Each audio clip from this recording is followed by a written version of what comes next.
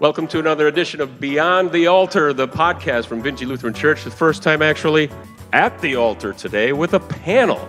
That's why it worked out to be in here as we chat with some kids who have been on mission trips. Let's introduce yourselves, panel, from my left on down. I'm Pastor Dane. I think you're familiar with me. I'm from here, and I'd be in like the 26th grade if you did the counting today. And you? I am Gavin DeBoer. I will be going into my first year of high school this year, and I had a lot of fun on our Nebraska mission trip. I'm Ellie Logger, and I'm going into 7th, and I had fun too. I'm Pastor Justin. You know me. I'm going into 22nd grade. I didn't pass all the grades like I was supposed to, like Pastor Dane did, so I got held back a little bit. Well, why did you two decide to join this mission trip, which was to Nebraska, by the way? I have done, this would be my third mission trip. I did one last summer and the summer before that, and I've always had a ton of fun, and it's really fun to go help people, and yeah, I just didn't want to miss it. And Ellie? Because I thought it sounded fun, and then my brother went last year, and he thought it was really cool. I just have a question. When you guys signed up to go to Nebraska, were you assuming that I'd be there and that's why you thought it would be fun, and you were disappointed to find out it was Pastor Dane? Is that kind of what went through your mind? They were pretty grateful it was me, I think. How much has he paid you for this? Nothing. There's a reason I'm sitting over here, Justin. I suppose. Don't ask questions you don't want the answers for. This is going to be good. Before we get into the details of the Nebraska trip, Justin, you did a trip with some high school kids, and what was that? Yeah, high school kids and we went up to Duluth this summer, doing some similar work and some different work. Obviously, when you change communities, there's some different flavors, and Pastor Dane paid all of them not to come today. High school kids get busy, apparently, or maybe they're just all sleeping in this morning. What did you do in Duluth? Yeah, up in Duluth, we worked with a lot of the kind of existing, social service organizations that are up there. We worked with CHUM, which is a wonderful organization. We were right before Rhubarb Fest, which if you don't know about Rhubarb Fest, check it out. And so, we helped make a whole bunch of, pies and rhubarb. We were cutting rhubarb, getting stuff set for that, which is a big fundraiser for CHUM. We also did some gardening. We helped with some LSS projects. We built some hygiene kits for people experiencing homelessness. Yeah, and then in the evenings, we'd have a good time getting to kind of experience local Duluth things. We got to go to a baseball game when we were up there and got to kind of check out the harbor and see some of those things that are kind of unique to Duluth. Pastor Dane, did you get to make pies on your trip to Nebraska? I did not. What? But unlike Justin, we had to make all of our own meals, and this was a pilot program to Omaha, so it was a pie-less program, apparently. Yes, exactly. So the kids did a great job kind of making it happen with lots of extra things going on. So. Where in Nebraska were you? So we were in Omaha, North Omaha, one of the most diverse places in Nebraska, and that was a really cool, unique experience. Gavin, before you went, what did you anticipate was going to be happening? You really just have no idea.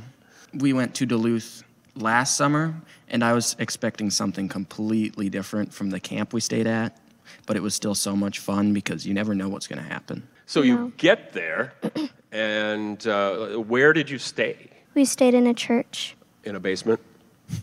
Yeah. Pretty much, yeah. Yeah. You had to sleep on the floor? No. Oh, good. Well, variations of air mattresses and Whatever you slept on. pads, sleeping pads. You say, when I was a boy, Yeah. we slept We on the don't need floor. no air mattress. This is like the second time in a row where Old Man Skillbread comes up, right? Tell us about some of the things that you did that you found to be especially memorable or meaningful to you, Gavin. Well, we did a lot of food banks and food pantries while we were there. And one of them, they put together like a bit of a store, and we got to take people around the store with carts and help them load up their carts with whatever they wanted or needed. And it was super fun to be able to interact and get to meet a bunch of different people that were in need, and you really don't know what you're expecting with people that don't have enough, but they're just like everyday people. You wouldn't expect them to not have what you have. Ellie, how about you? Something especially meaningful or memorable? I thought it was really cool, like going to like the different food like banks and pantries, and one of my favorites was like meeting new people. Did you go to a different one every day? Yeah. What were some of the reactions of people you worked with to you and to your help? For the people that ran some of the food pantries, I feel like some of them were surprised at how many of us there were. Like they don't get that many volunteers very often, which was really cool because their face would just like light up with how much help they were getting for the day. And then the people that we helped were just like very grateful. They thanked us a lot, and it felt really good. There was this one person, she was just like very grateful that we were all helping, and she just seemed really happy because like she just started talking about herself and like what she likes to do and stuff. Pastor Dane, these activities all day, 8 to 5? The way the day works is there's a team that helps set up breakfast, and then you do maybe a morning devotion, and then you head off to your work site and maybe switch work sites in the afternoon. So we would kind of finish up around 3 or 4 o'clock and then head to showers and then kind of do some evening activities after that. What kind of evening activities did you do that you liked? Across the road from the church, there was a park and a splash pad. And a handful of people went onto the splash pad for an hour or so, and that was very fun. We went to a zoo. I've heard the Omaha Zoo is a very good one. Yeah. Yeah. And then we went to like the Malcolm X Museum, the history of Malcolm X. Oh, yeah. I didn't know anything about like Malcolm X being connected to Nebraska. Is there history there from that? I was born in Omaha. Yeah. He was, huh? Yeah. I didn't know that. They told us at the Malcolm X Museum that there's a group of people that really want to claim this as a big part of his history, that his parents had to move there for jobs and were horribly mistreated and were forced to leave, but kind of he was birthed into this difficult situation. So it's really neat to hear all there is about Malcolm X. So we heard about morning breakfast. What were your evening meals like? Was it pizza? I bet you'll never get what the first day was. It was pizza. I got it. But then there was a handful of stuff. We had some macaroni and cheese with tater tots. We had like a barbecue pork one day. I forget what it was. Yeah. And Sloppy Joe's, I think, was the other one. Did they cover them all? What was your favorite, Allie? Probably the mac and cheese and chicken nuggets. Yes. Nice. What did you learn from being on this trip? I think a good thing to take away from it is it was so much fun to go and serve at these places because you know you're helping people in need. So if you like enjoy the work you're doing and you know that it's for a good cause, it doesn't even feel like work. It's just fun and you enjoy doing it. I thought it was really cool meeting new people and like how they're like everyday people. Kind of like you and your family. Yeah. Sometimes they have situations that require them to have a little help. Yeah. What did you learn from this, Pastor Dane? I learned a lot about the goodness of middle school kids like these, that just you give them something to do and they all seem to smile and have a good time. Gavin and I had a lot of fun with what we called Operation Pineapple, which Yes, was that to... was fun. It sounds more exciting than it is, but we had to open up boxes with box cutters and then place the pineapple cans on the shelf and have them ready to go. And so we spent an hour doing that together. Yep, that was fun. Justin, your trip with the little older kids in Duluth, what did you learn? Yeah. Feeling older every year I do these. I'll say that. And the sleeping on the air mattress gets harder. Although I feel younger in some ways because I did learn that for the most part, and in some ways, I watched the same TikToks and Reels as some of the high school kids do. And so, yeah, maybe that's more something they learned about me than me about them. But it is always just great to kind of to get a chance to kind of see what you guys are up to and and find those like connections. As pastors, we don't always get to do that, just through the course of the normal year at church. And then I'll totally echo what Ellie said, that it's so cool to be reminded. I learn this every year, but like people who are in poverty aren't really any different than any of us. Things happen in their lives, and as you said, Tim, like it requires a little extra help sometimes, but it becomes really easy when you're not experiencing that just to assume like, oh, this is their fault, or this is something they chose, or, to sit down and find out that they love their families and they want the same things in life that we do, and it's just been different for them. Do you two think you'll go on the next trip next year? Definitely, yes. Ellie? Yeah. I mean, it's okay if you say, yeah, no, probably not. I like sleeping in my own bed. But you will? Yeah. Do you I thought it think was really that fun. this will maybe encourage yourself to do volunteer work maybe beyond school, college, or as you grow your own career? Yeah, I thought it was like really fun helping people. Yeah, I think it's fun to just go around and see what you can help out with. Is there anything you learned about Pastor Dane? Like outside of doing the work, but say in the evenings or in the morning? I talked with Dane a lot on the way down to Omaha. Yeah. I got to sit in shotgun on the way down. That was Oh, yeah. awesome. So we got to hang out, and he's from Alaska. Yeah. I learned a lot of different things, and he's just a great guy. Ellie, anything you picked up on Dane? It's okay. Like, is he cranky in the morning? No, I thought he's a really good person. Thought that. Then what happened? Then the reality. No, but, like he's a really good person. Perfection. Clearly, these two have learned the most important thing that you learn when you're in Nebraska, and that is what happens in Nebraska stays in Nebraska. They're not talking about Operation Pineapple. Yeah. It looked like Dane was going to his pocket to hand the $5 bill over here so he wouldn't say anything about it. Well, that's awesome about the trips. Would you encourage other kids your age to do it when the trip comes up again? Mm-hmm. We transition just a little bit to questions more about being a person of your age in this church or any church. Do you have friends who don't go to church or aren't involved in things like this? Honestly, no. No. No.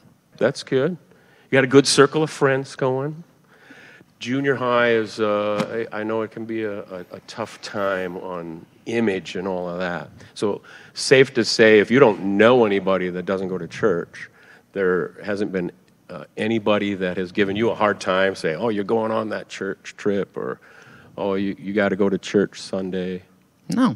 It's not like it's something that's frowned upon at middle school or high school. Yeah. I don't think there's nothing wrong with it. What do you like about coming here to Vinje? I love the pastors, for one. They're super fun. Get that $5 out. Money out. Is it 10? 10? 5? I'm out of money, so. But I also just love the community and how we get to do these mission trips. It's super fun every summer. And I love that I come on Wednesdays. I don't usually come on Sundays. But every week there's just a bunch of people from middle school, high school that come here that you just don't really expect them to like be on the behavior they're on when they come here, but it's super cool to see that transformation as they come to church. Ellie, how about you? What do you like about Vinje? I like the people and like the service here. Now, these two are going to turn off their headsets. Is there anything here at Vinje that you think could happen that might encourage others to come? Like they're really cool, and then like if you come on Wednesdays, then like there's different activities. Mm-hmm. Anything about it that you think could be better? No. It feels like you're thinking, but you don't want to say. Is it okay? No, I'm thinking of Absolutely. something that could be better. But Sure. you just don't really, when you come, you aren't expecting anything crazy. Yeah. So they do a great job here, and I don't. Get out your money. I feel like Get out your. I'm gonna run now you're out. on credit. Yeah. What do I do? We're gonna have here? to Venmo you after the show. I know it's a ways off. Do you have thoughts about what you're going to do after high school? Starting to think of possible career paths?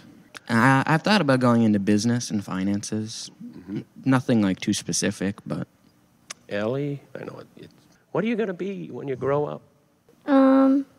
I haven't decided yet. That's fine. No pastors I haven't thought about it, but wouldn't rule it out. Don't do it. Don't do it. You'll end up like us. You're sleeping on air mattresses and Do you have any questions for these two? They're just being really polite, so I'm kind of blown away and don't know what to ask. if you wanted like beef against you guys, I think you picked Yeah. the wrong kids. Yeah, That's no, why we that's picked you. fair. I mean, this was We carefully stayed fixed. selected. Did you guys miss your shower at home more or your bed at home more? Shower easily. Yeah, shower. Okay.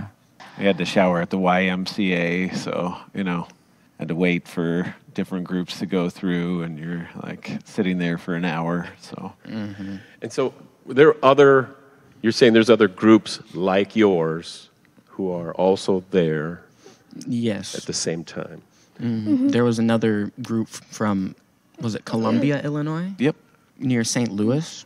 And we got to meet, there's like 7 of them. Not very many, but they were all super nice. And did you make new friendships with the ones who were on your trip from Vinje that maybe somebody you hadn't known very well before? I knew everybody, but not super well. Yeah. Courtney, for one, I did not know very well before this, but she's super nice. Courtney super is sweet. our camera operator behind the scenes today. She was on the trip. Hello. And your last chance to encourage somebody who didn't go for whatever reason to say, hey, you really ought to join us next year. We'll start with Ellie. It was just really fun. And if they went, I thought they would think it was fun. Yeah.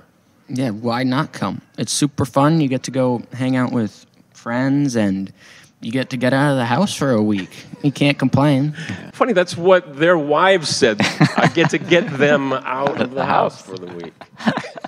We should give a shout out to Serve Boldly, which is a ministry of Green Lake Lutheran Ministries. They're the ones that coordinate these trips. And so they've got sites all over the country. When I was up in Duluth, there were like 5 other churches there, and from North Dakota, South Dakota. They got churches coming from like Texas to these different sites. And so regardless of, this is going to go viral. You guys know that, right? Oh, so like as people are like watching this in a couple weeks from now, sitting around in California, like you can take a Serve Boldly mission trip with Green Lake. So I know we're excited about planning next year with them, and yeah. And come join Vinje, especially when we get back to school and you get back to those Wednesday evenings that you guys like to go to, right? September 11th, you guys, you're to be there? Is that the Probably. first day back? That's the first day back. Well, then yes. Yeah, all right. All right. September 11th it is. Thank you for joining us, and thank you to Gavin and Ellie for sharing your stories. Thank you to the pastors for going along and sacrificing their sleep and shower activity as well. We'll see you again on Beyond the Altar.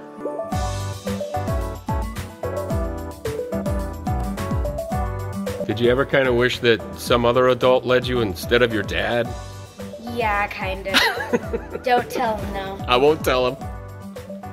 Thank you.